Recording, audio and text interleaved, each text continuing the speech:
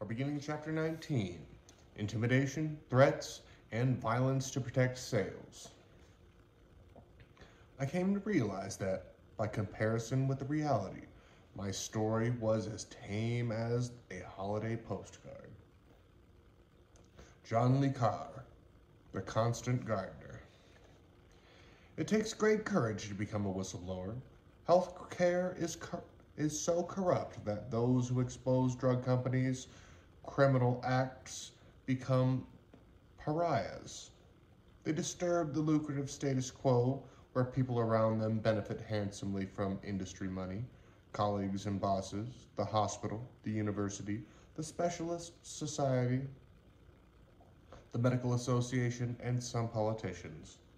A whistleblower may even have the whole state against him, as happened for Stanley Adams when he reported Roche's vitamin cartel to the European Commission in 1973. Willy Schleider, Director General for Competition at the Commission, leaked Adams's name to Roche, and he ended up in a Swiss prison charged and later convicted with crimes against the state by giving economic information to a foreign power. Roche seems to have orchestrated the police interrogations, and when Adams' wife was told he could face 20 years in prison, she committed suicide. Adams was treated as a spy, court proceedings were held in secret, and he wasn't even allowed to attend his wife's funeral. The Swiss courts were completely resistant to the argument that Adams had done nothing wrong because Switzerland had broken its free trade agreement with the EU, which specified that violations of free competition should be reported.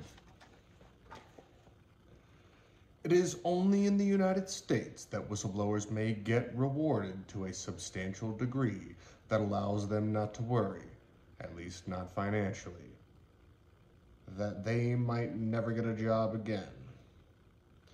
However, whistleblowers are not motivated by possible financial bounty, but their conscience. For example, I didn't want to be responsible for somebody dying. Some companies have ethical guidelines urging people to report irregularities internally, and sometimes the leadership is happy to get such information as they might want to take action. But that's the exception.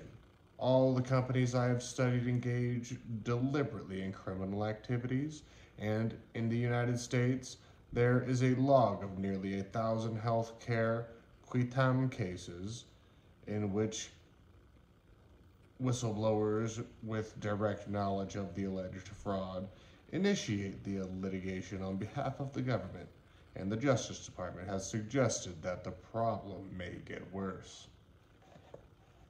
It's a pretty bad idea to tell a company about its crimes, just like it's a bad idea to tell a gangster that you have observed his unlawful activities. Peter Rost, a global vice president of marketing for Pfizer turned whistleblower, has explained that Pharmacia's lawyer clearly thought that anyone who tried to resolve potential criminal acts within the company and keep his job was a mental case. Most whistleblowers who have contacted the company have been subjected to various pressures and sometimes seriously threatened. For example, even if they find something, the company will throw under. Even if they find something, the company will throw you under the bus and prove that you were a loose cannon and the only person doing it. The company violence also extends to other companies. I was fired. Then I took a job. Then somehow, company name not revealed, called the job. Then I was fired. There are many similarities to mob crimes. Those who threaten the income from the crimes are exposed to violence. The difference being that in the drug industry, the violence is not of a physical but psychological nature, which can be equally devastating. This violence includes intimidation, instigation of fear, threats of firing or legal proceedings, actual firings and litigation, unfounded accusations of scientific misconduct, and other attempts at defamation and destruction of research careers. The maneuvers are often carried out by the industry's lawyers, and private detectives may be involved. It is highly stressful to become a whistleblower, and the cases take 5 years on average. Peter Rost has described how things went for 233 people who blew the whistle on fraud. 90% were fired or demoted, 27% faced lawsuits, 26% to seek psychiatric or physical care, 25% suffered alcohol abuse, 17% lost their homes, 15% got divorced, 10% attempted suicide, and 8% went bankrupt. But in spite of all this, only 16% said they wouldn't blow the whistle again. Thalidomide. Private detectives kept an eye on physicians who criticized thalidomide. And when a physician had found 14 cases of extremely rare birth defects related to the drug, Grunthal threatened him with legal action and sent letters about 70,000 Grunthal threatened him with legal action and sent letters to about 70,000 German doctors declaring that thalidomide was a safe drug. Although the company, in addition to the birth defects, had reported about 2,000 cases of serious and irreversible nerve damage they kept quiet about. Grunthal harassed the alert doctor for the next 10 years. An FDA scientist that refused to approve thalidomide for the U.S. market was also harassed and intimidated, not only by the company but also by her bosses at the FDA. The immense power of Big Pharma is illustrated by the thalidomide court cases. They started in 1965 in Södertälje,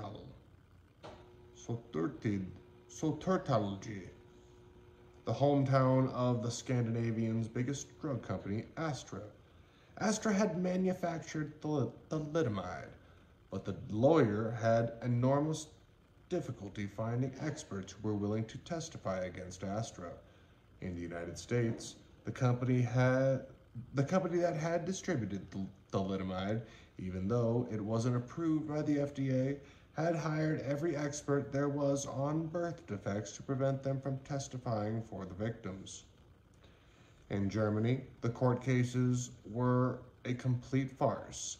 The company's lawyers argued that it wasn't against the law to damage a fetus, as it had no legal rights.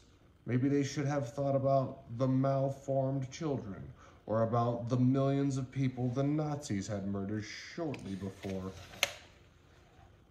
this that were... what?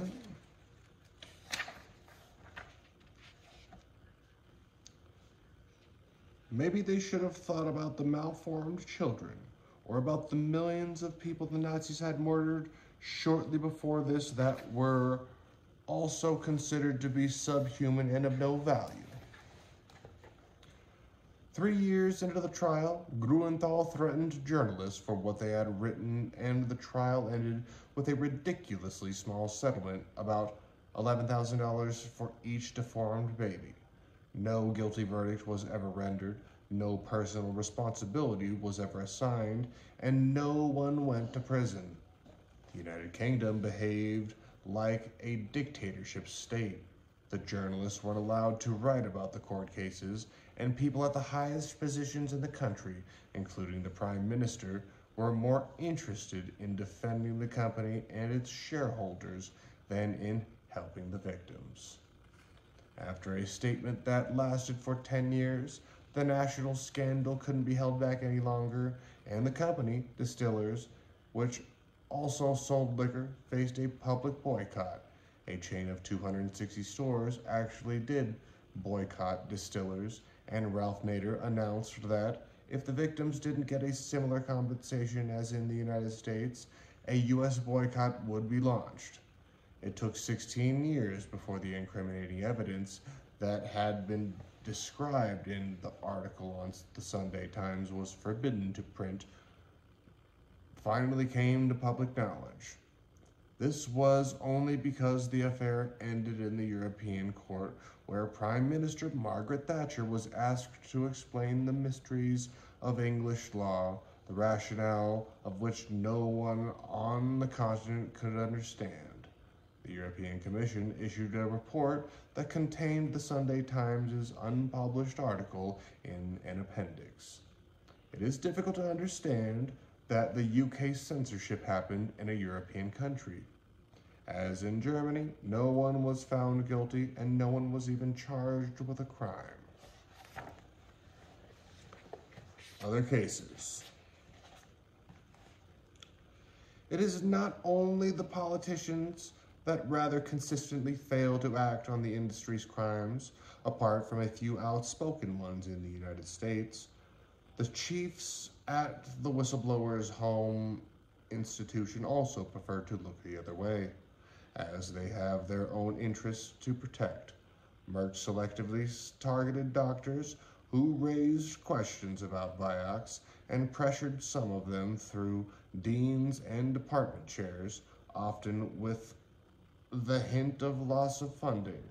A few days after Eric Topol had called the chair of the clinic's board of trustees to complain about Topol's views on Vioxx, his titles as provost and chief academic officer at the medical school in Cleveland were removed.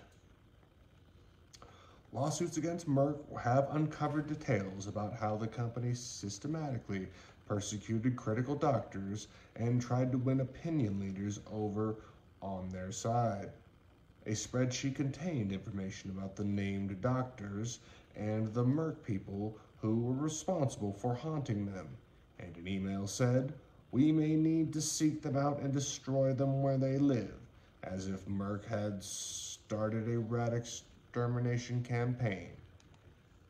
That was detailed information about each doctor's influence and of Merck's plan and outcomes of the harassments. For example, neutralized and discredit. Some examples of this are shown in table. Neutralized and discredit. Wait a minute. An invitation to a thought leader event is like George Orwell's Thought Police, which was the secret police of Oceania in his novel 1984. It seems that Merck had problems both when doctors were honest, like a doctor who wouldn't only present data for approved products or information from peer-reviewed literature, and when they were too honest, for example, frankly, would not want this type of person speaking for my product.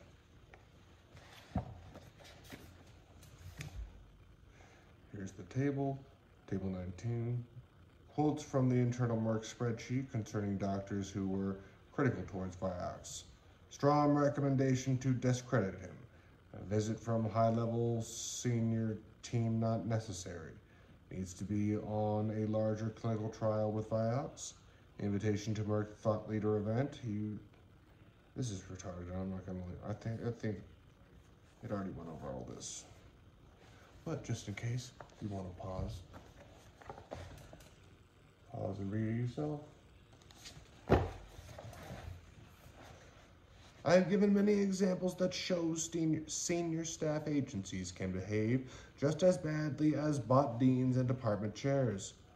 When Associate Director in the FDA's Office of Drug Safety, David Graham, had shown that Vioxx increases serious coronary heart disease, his study was pulled at the last minute from The Lancet after Stephen Gowson, director of the FDA's Center for Drug Evaluation and Research, had raised allegations of scientific misconduct with the editor, when Graham's supervisors knew were untrue when they raised them.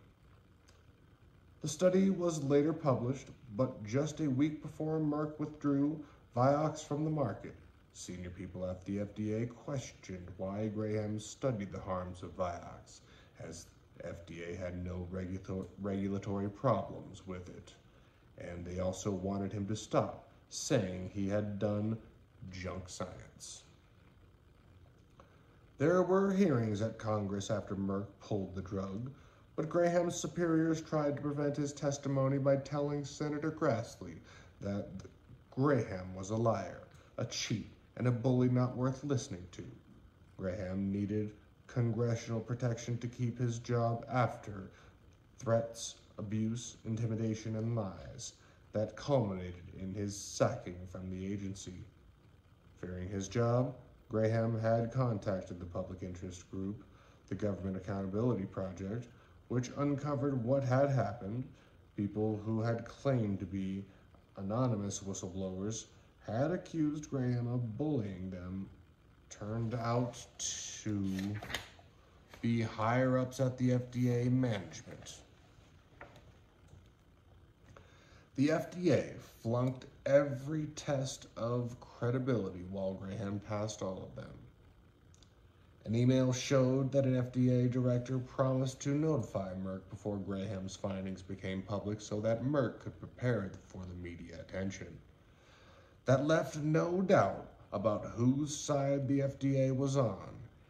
Hearings were also held at the FDA, but the agency barred the participation of one of its own experts, Kurt Furberg, after he had criticized Pfizer for having withheld data that showed that Valacoxib was the latter taken off the market, increased cardiovascular events, which Pfizer had denied. Considering these events, it's not surprising that the Lancet concluded with Biops, Merck, and the FDA acted out of ruthless, short-sighted, and irresponsible self-interest. The COX-2 inhibitors that have taught us a lesson not only about fraud, but also about threats. When the Lancet raised questions with the authors over a paper on COX-2 inhibitors, the drug company, not named, sponsoring the research, telephoned Lancet's editors, Richard Horton, asking him to stop being so critical, adding, "If you carry on like this, we're going to pull the paper, and that means no income for the journal." Pfizer threatened a Danish physician, Preben Holman Jorgensen, with litigation after he had stated in an interview in a newspaper, in accordance with the facts, that it was dishonest and unethical that the company had published only some of the data from its class trial on celecoxib. Outraged by Pfizer's conduct, many of Jorgensen's colleagues declared publicly that they would boycott Pfizer. Pfizer dropped the charge against Jorgensen, but wrote to doctors and in a press release that Jorgensen was misquoted in the newspaper. This was a lie. Jorgensen was not misquoted. Pfizer also complained to the press council, alleging that the newspaper's criticism of Pfizer was undocumented, which was also a lie. The press council ruled that the newspaper had done nothing wrong. All the wrongdoing was Pfizer's. The threats can be particularly malignant when scientists have found lethal harms with marketed drugs that the companies have successfully concealed. Such threats have included frightening telephone calls from the company warning that very bad things could happen, cars waiting near the researcher's home, through the night, ghoulish funeral gift, or an anonymous letter containing a picture of the researcher's young daughter leaving home to go to school. Not much difference to organized gang crime there. Journalists had also been threatened with reprisals. A lawyer phoned a journalist who had written critically about the drug industry based on my research and said he called on behalf of a friend. He was interested in knowing how she had gotten access to documents that the company considered strictly confidential. He wouldn't reveal who his client was. He called again and threatened her by saying that journalists who are critical towards the drug industry may lose everything: their family, friends, and job. The journalist got very scared and didn't sleep much that night.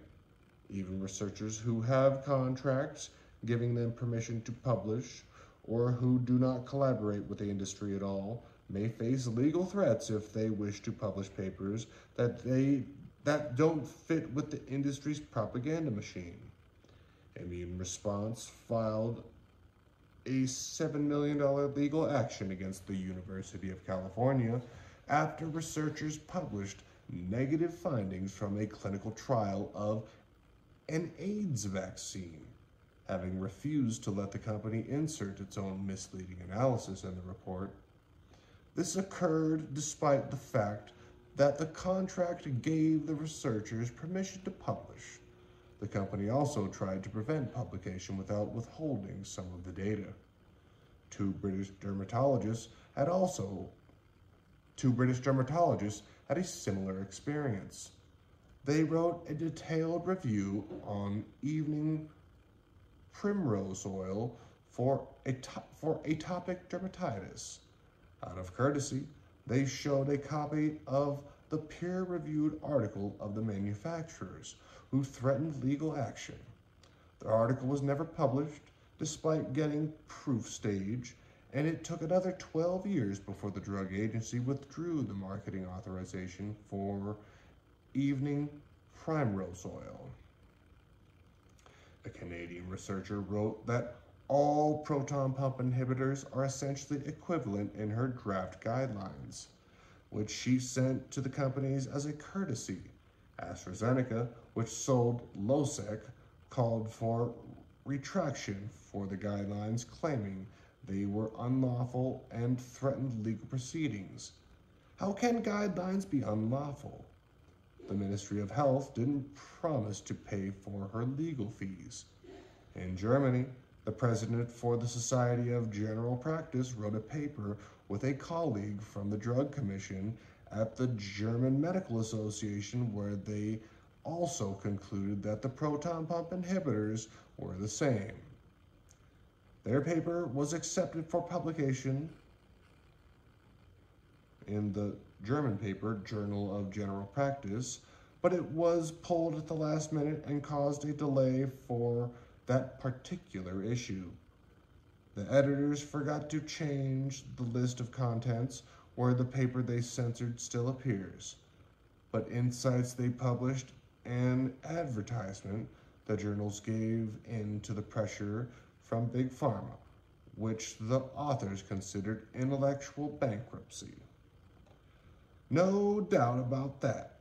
We must resist pressures and threats, as we should never show anything to drug companies as a courtesy before it is out in the public domain.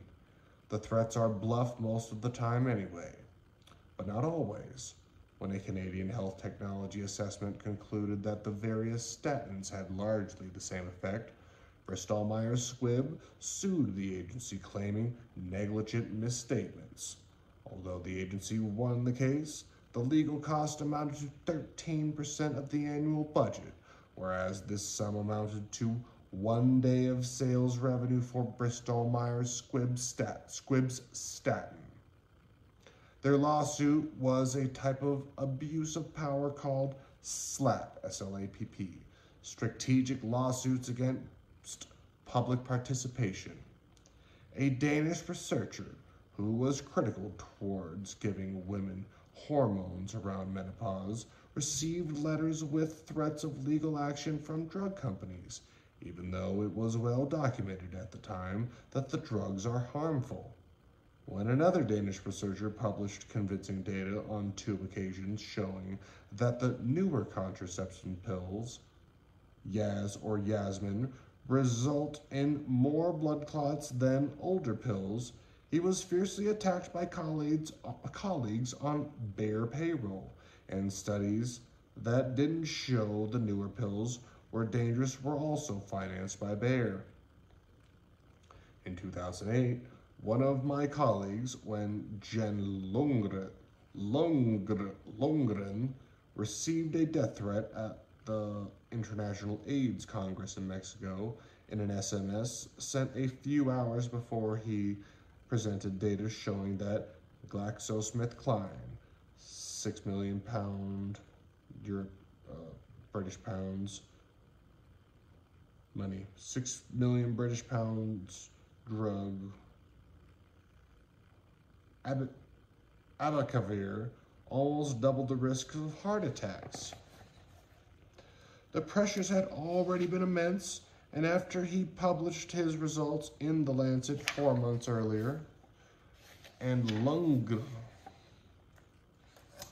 Lundgren described how we are completely crushed in GlaxoSmithKline media machine. We are completely crushed in the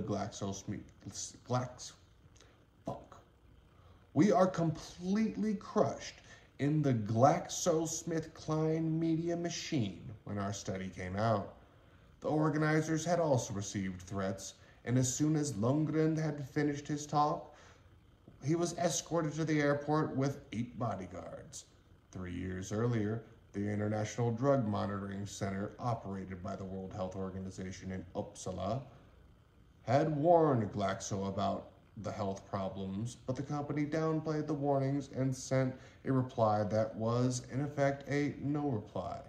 To coincide with the Lancet publication, Glaxo issued a statement to its investors that downplayed the association between abacavir and heart attacks, saying that the findings were unexpected and that no possible biological mechanism to explain it had been found. Glaxo didn't mention in its statement that the company had been warned 3 years earlier, or that the company's own research on animals had found that abacavir is associated with myocardial degeneration in the heart tissue of rats and mice. Remember, when your heart tissue breaks down, it doesn't grow back. Once it's messed up, it's messed up. In 2012, another Danish researcher came in trouble. They had shown in a publicly funded trial that hydrozethyl starch, a plasma expander used in patients with severe sepsis, kills the patients compared to giving them a much cheaper balanced salt solution. When the study was published in the New England Journal of Medicine, a letter that was promptly sent by the lawyers of the Fresenius Kabi AG. The lawyer wrote that Fresenius Kabi AG is prepared to take all appropriate legal action to recover the economic losses it has suffered and will continue to suffer as a result of the false information you and your colleagues have reported, and called for immediate withdrawal of the paper and corrections to be made within 2 days. This was ludicrous. The researchers had written HES 130/0.4 in their paper, but should have written HES 130/0.42. Did you notice the difference? If we round 0.42 to one less decimal, we'll get 0.4. Won't we? The issue that these two designations refer to slightly different versions of the hydrozethyl starch, sold by 2 different companies, and the researchers had not studied Fresenius's product, but the other one. A 0.4 refers to the degree of molar substitution, which can vary in the same bottle from 0.38 to 0.45 for Fresenius's project, and from 0.40 to 0.44 for the same product they had studied. This meant that the 2 products must be considered equivalent, but Fresenius was determined to defend its product even though hydrozethyl starch kills the patients. The lawyer's letter noted that this error is misleading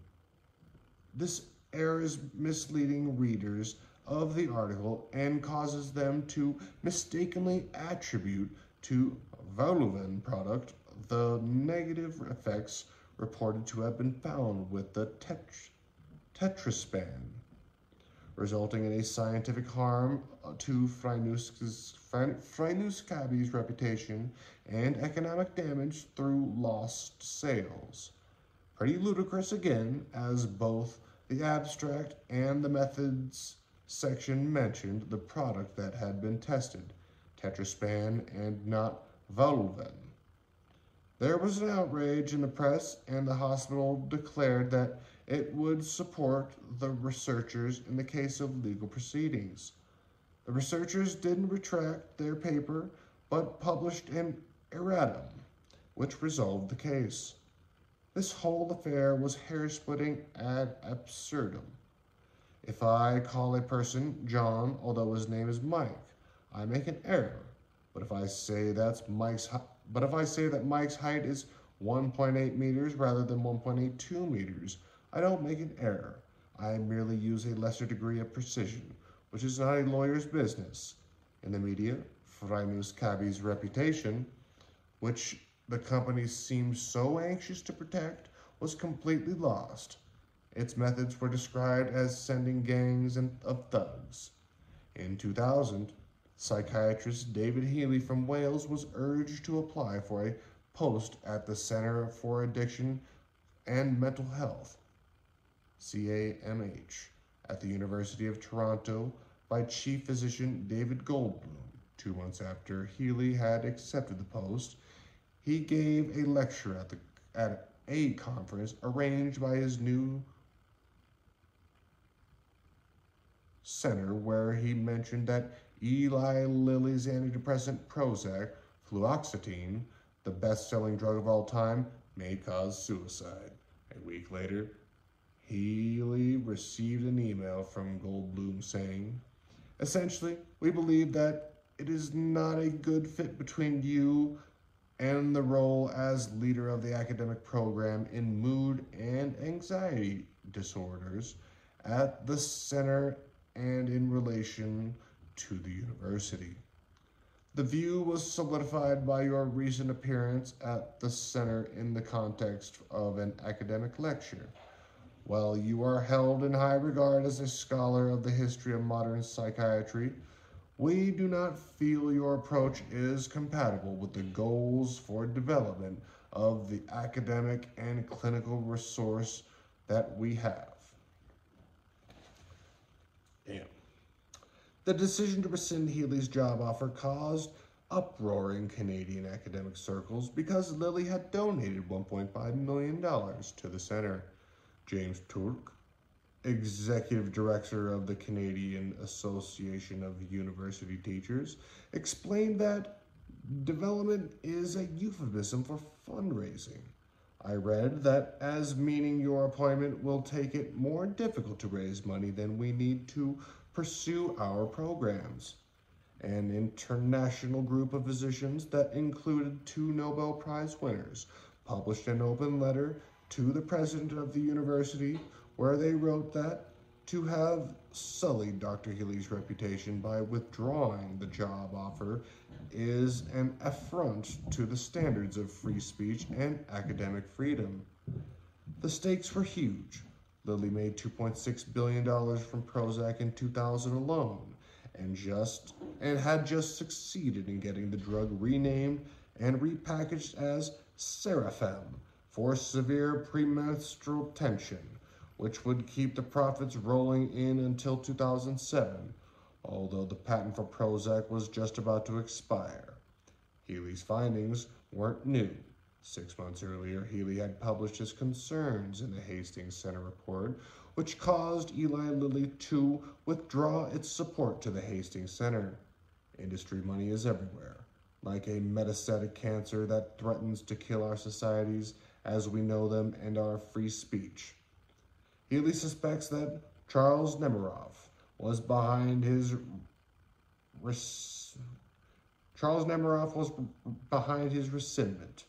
Nemiroff had strong links, including shareholdings, to manufacturers of SSRIs, selective serotonin reuptake inhibitors, that had been involved in court cases where Healy was an expert witness. Nemiroff was present at the Toronto meeting and announced at another psychiatric gathering the next day that Healy had lost his job. Before Healy knew it himself, Nemiroff was hostile to Healy's work, and he had berated him a year earlier over Healy's study and and berated him a year earlier over Healy's study that showed that 2 out of 20 healthy volunteers became suicidal on sertraline, Zoloft. According to Healy, Nemiroff had stated that Healy had no right publishing material like that, and that it was immaterial what psychiatrists did, as their companies were answerable to their shareholders and profit was the bottom line.